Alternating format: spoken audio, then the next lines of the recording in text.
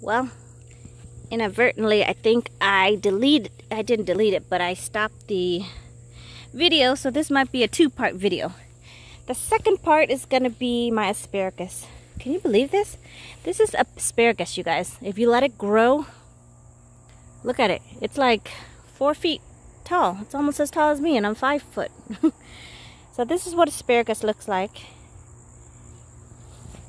You can see closer down here. This is really what they look like. Let me see. Try to get some of this weed. I haven't had a chance to weed. Work's been so busy. So this is your asparagus. It's not supposed to be this hardy unless you don't cut it. So you can see here's other parts that I've cut. And they just keep on coming. But I need to actually have more than just 2 or 3 to make it worthwhile to harvest and eat. So I have some more over here along all the weeds. Okay, there's your typical asparagus. This is what it looks like. Can you see it right here? See? That's your asparagus. And when you harvest it, you can just cut it down there. And then you can munch on it. See? Kind of sweet. Raw. Here's Xena. See if Xena will eat it. Xena will eat asparagus, but she likes it with butter. So that's some more asparagus growing right here. I'm just going to let it grow and seed and then produce more for me. But they've been growing all summer long. I mean, these are dried up stalks. I'm just pulling out from the ground. But I need a weed eat over here really badly. I have my tomato, which is at the end of its life cycle, but it's still hanging on. This is my Mayor's lemon, which has bushed out considerably. And then look at all the new growth down below it. So it tends to be more of a bush habit, but I want to train it into a tree. So you got to come in and you got to remove all of these so it doesn't put so much energy into them. And it can put energy into all the other ones. I just usually use my hand and pick at them, and they smell so good, you guys.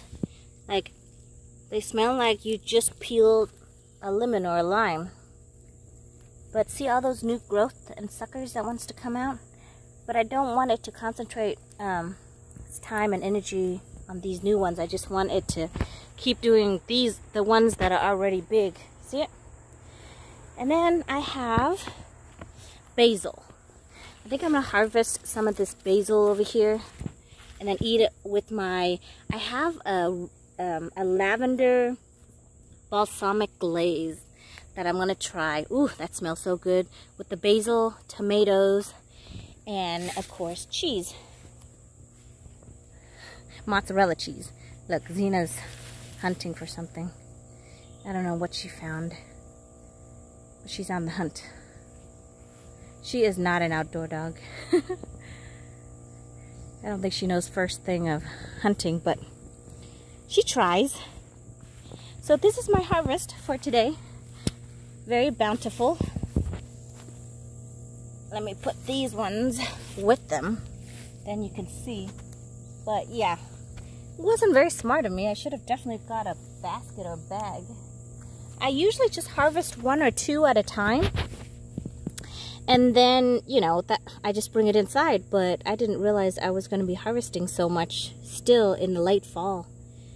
But yeah, isn't this nice, you guys? You can do this. It's so easy, so simple. And look at what you get. If nothing else, you can decorate your table with it. But yeah, they're so pretty. They smell amazing. I definitely would recommend this. You know, you can buy a small plant to begin with for $3, and for the whole entire summer, it produces like mad crazy.